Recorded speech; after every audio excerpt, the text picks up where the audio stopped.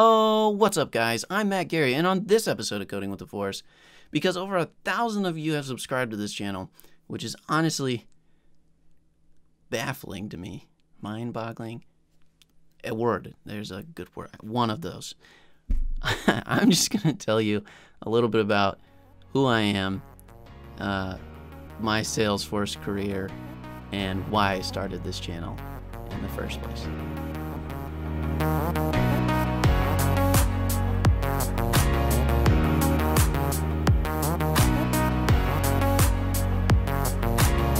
So, who am I?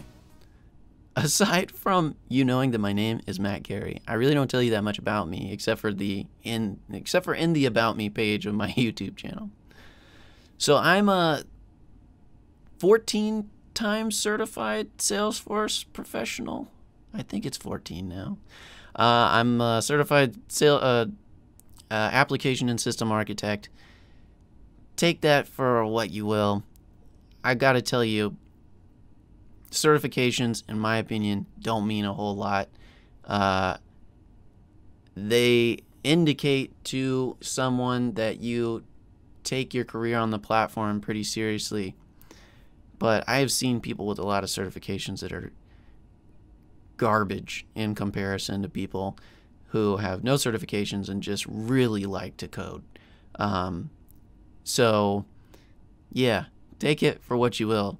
I know there's a lot of people out there that hire based on certifications alone. Stop it.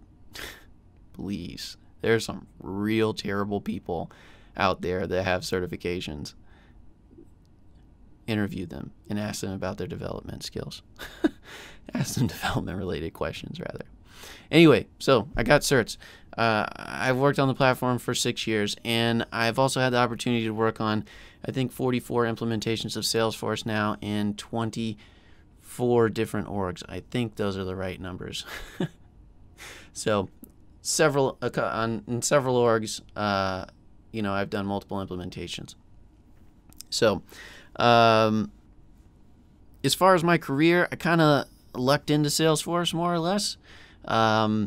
6 years ago, I was transitioning from, I used to do development work, not in Salesforce. And then I went to California for a while, and I also did some, I went to California for a while and did visual effects for films. None of them were all that notable, but one of them went to Sundance. Another one was a short film for a popular studio called Tippett Studios. Then I did some other interesting things like concert visuals for Childish Gambino and some other stuff. Anyway, not a very lucrative career. I wouldn't suggest it for anybody. You don't get paid very well. You have to work really hard to find the right, relationships to get you all those different opportunities. And you have to live in huge cities, which are very expensive when you get paid very little. Anyway, so I was looking for an opportunity after that, and I found one thanks to a friend of mine to go work as a Java developer for one of the largest consultancy firms. Really, I think it is the largest tech consultancy firm, Accenture. So I know it's not one of the big four, but it is technology focused, and I don't believe the big four is all technology focused. They've got like finance and other things. So I got an opportunity to go work at Accenture because of one of my friends, and I was supposed to be a Java developer, but they selected, I think, 6 of us from my incoming Java development class to start a brand new Salesforce group, I guess, of developers for their federal delivery center. So Accenture had obviously been doing Salesforce implementations much before then, but I was one of the first at the federal side's delivery center, so I got to start that with 6 other guys, which quickly became around, I think, 10 of us, and that was great. I mean, I love those guys. I still talk to them every day. But I really lucked out with that opportunity. I didn't even really realize how lucky I was. I was a little upset that I wasn't going to be a Java developer at the time.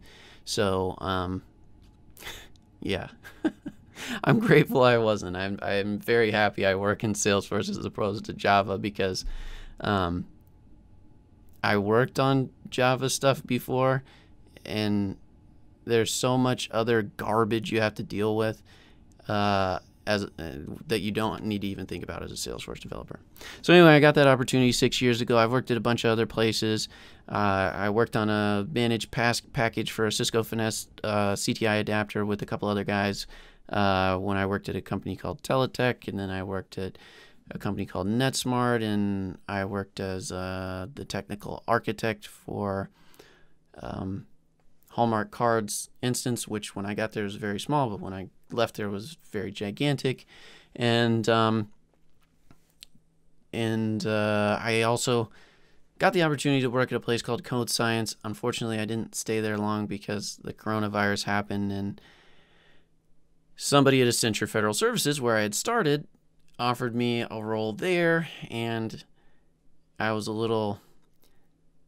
Code Science was a little shaky on their financials, and I got scared away and went to a gigantic tech firm, Accenture, where I'd already been and had a lot of relationships. And I'm very, I'm glad I went back, although I am a little sad. Code Science is full of extremely brilliant developers, so I was sad I lost out on, went away from that opportunity. But anyway, I'm sorry, Code Science. Thank you really a lot for the opportunity. Anyway, I am glad I'm back at Accenture, though. And there I am doing kind of a hybrid of a tech lead and a technical architecture role. I still do a lot of development, but I also do quite a bit of design work for new incoming projects and stuff along those lines. So that's a little bit about my Salesforce career. Outside of Salesforce, some people who are developers, they just develop at work and then they stop. But I'm that crazy guy that develops at work, and then I take maybe an hour break, and then I come right back and I code. And sometimes it's on Salesforce stuff, and sometimes it's my own personal projects. So I think I log close to 4,000 to 5,000 hours of development time every single year, on average anyway. And, I do lots of different things. One time I reverse engineered a video game, Harvest Moon 64, game that I loved, just to make a 385-page player's guide to basically flop and, not sell really at all. And then randomly one day I just got the idea, hey, I should just make this free, but maybe I'll start a Kickstarter and see if anybody's interested in at least donating to me, because I did do like 6,000 hours of work, and then Polygon picked it up and then it exploded. So there's a thing out there about that if you care.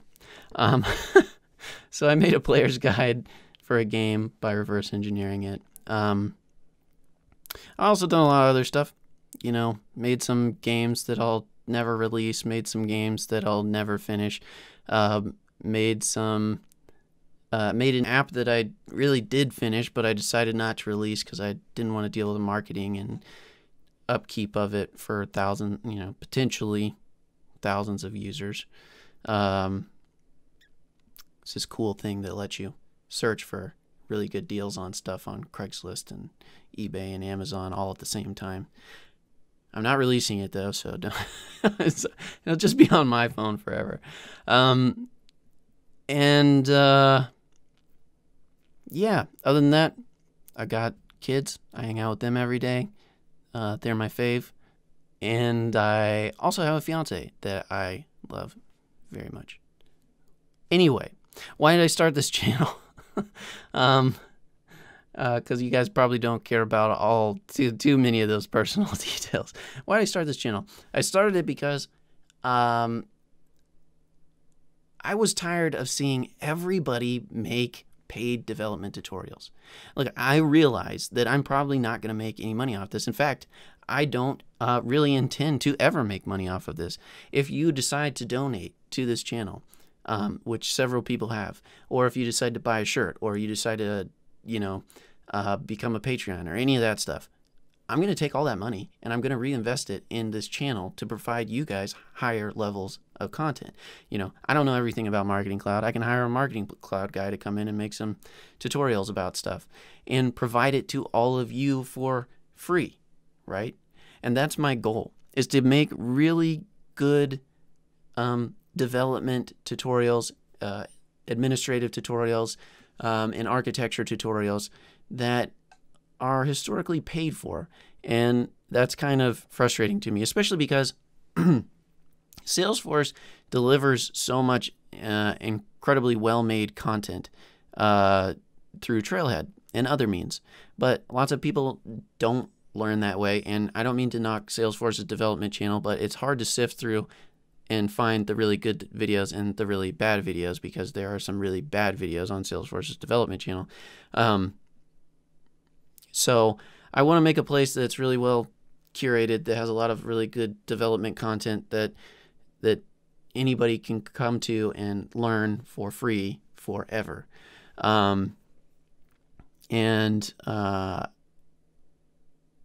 Yeah, I've been very lucky that I've had exceptionally smart people that I've worked with over time. You know, when I started a long time ago, there was a point where I didn't even know what a map was. So if I didn't have those people to teach me, I wouldn't have become as good of a developer as I am now. And if, you know, I know that you could learn through reading, but lots of people don't learn that way the best, myself included. Although I've gotten much better at it over time, historically it's been a lot easier for me to follow a live example and then get an idea pop up in my brain after that. You know, at least in the beginning. These days it's not quite that way. I can figure out what I need from reading an article or whatever else, but it took me a long time to kind of train my brain to be that way. And I know that not everybody's brain works that way. And I also know that not everybody that wants to be a Salesforce developer has the money to pay enormous amounts of money to become a Salesforce developer. And I know that because I grew up with kids who were extremely intelligent, but never really got an opportunity. I grew up in Kansas City. I went to a school that wasn't all, it wasn't quite an inner city school, but it wasn't great. You know, it was a low income school. I think everybody was surprised that I even went there. My dad was not going to put me in a private school, which I'm very thankful for. But I got to see what it was like for a lot of people who don't have the privileges that I was given. So I want to be able to give back something. And the best thing I really have to give at this moment is my knowledge on development, on a platform that can, quite frankly, change somebody's life at this point. Certainly changed mine. But becoming a developer on this platform can literally change your life. You can go from, being some random guy who works at Target or something to being an admin on a platform to being a developer on this platform. And, that can really turn around a lot of people's lives. And I'm not saying it's going to happen for everybody or that there's enough opportunities out there for everybody, but my hope is that with all these free things that I'm generating, there will be an easier path to get there for a lot of people who need a different learning mechanism to get there. Obviously, there's a lot of great paid content that exists, and that's great, but I don't want this to be a pay-to-play world anymore. So I'm going to do my best to do what I can to make it as open and as accessible as I can, everything that you guys give to me, I'm going to give right back to you in different ways. So whether that's hiring somebody to come in and teach about Marketing Cloud or Einstein Analytics or other things that I haven't had as much opportunity to work on, like B2C Cloud or whatever else. That's my goal, to make a very well curated series of tutorials or guides that can help somebody with no experience get a lot of experience, help somebody that is experienced figure out something that's frustratingly difficult, and they have no idea what the path forward is because they have no one to ask or turn to wherever they work. And, you know, maybe if I'm lucky, teach some of you ultra advanced, brilliant guys something new too, because no matter how smart you get, there's always something else to learn. So, that's it. That's why I made this channel. That's who I am. And to all the 1,013 subscribers, I think, that subscribe to this channel so far, that's crazy. Thank you. I hope that I've helped you, and I hope I can continue to help you with whatever problems you're facing as a developer. And yeah, that's it, guys. Thanks for everything.